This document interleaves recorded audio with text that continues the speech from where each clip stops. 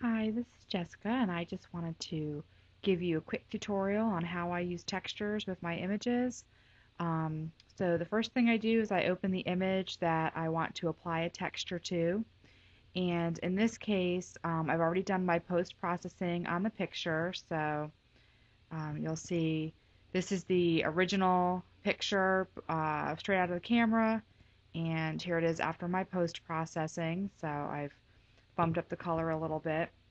And what you can do next is I'm going to just go ahead and flatten my image.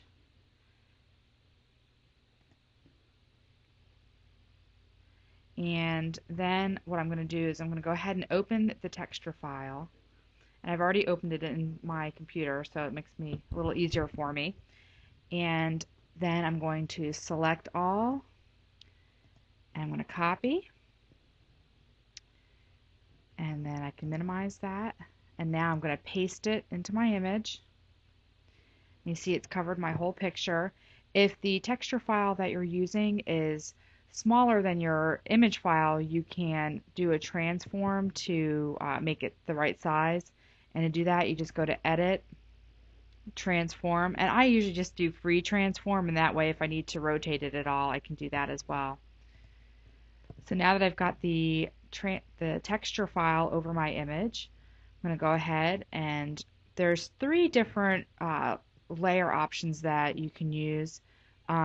Either overlay, soft light, or hard light. They all have different effects. Overlay is the one I use the most, so there's overlay. Soft light's a much softer application of it. And then hard light is a little bit more extreme. So overlay tends to give you a nice little average. Um, Once you do this, if it looks like the texture is too heavy for you, you can actually just lower the opacity of that layer. I'm going to go ahead and leave it at 100% so you can see what I do.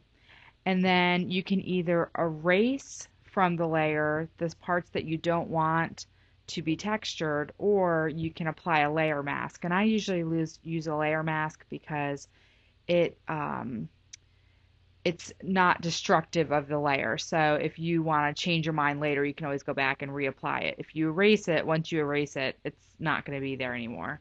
So to do that, I'm going to come over to my palette for my layers. I'm going to click on the Add Layer Mask button, and you'll see my layer mask has come up. And then I'm going to go ahead and use my paintbrush. I'm going to set the color to black, and that's going to hide whatever I paint on the layer with in black.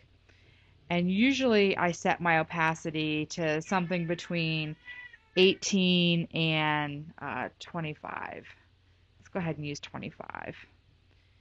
And then I'm going to increase my brush size. So I can actually have a brush that I can use.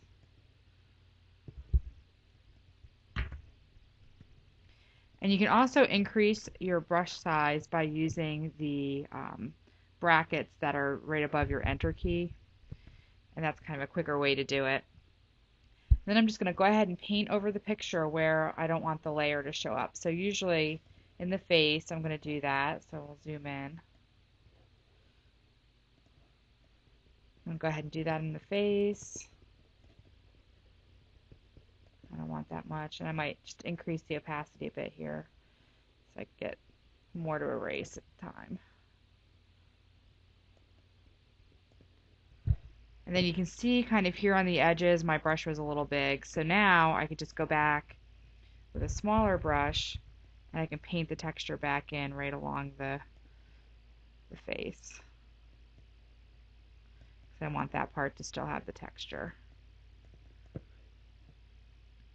Maybe right here along the arm. And then I think probably down here on the legs it's a little much on the texture, so I'll go ahead and erase some of that too.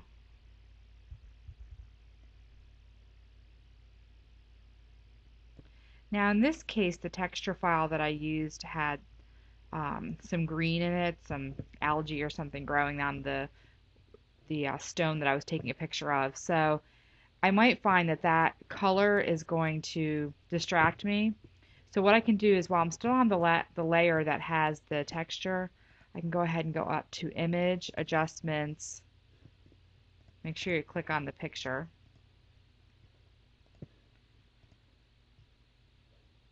And desaturate. And that's going to take that green out, but the texture will still be there. So you can kind of see the difference if I turn it back on, turn it off. It doesn't impact the color of my picture quite so much. I'm just going to go ahead and erase a little bit more off her legs.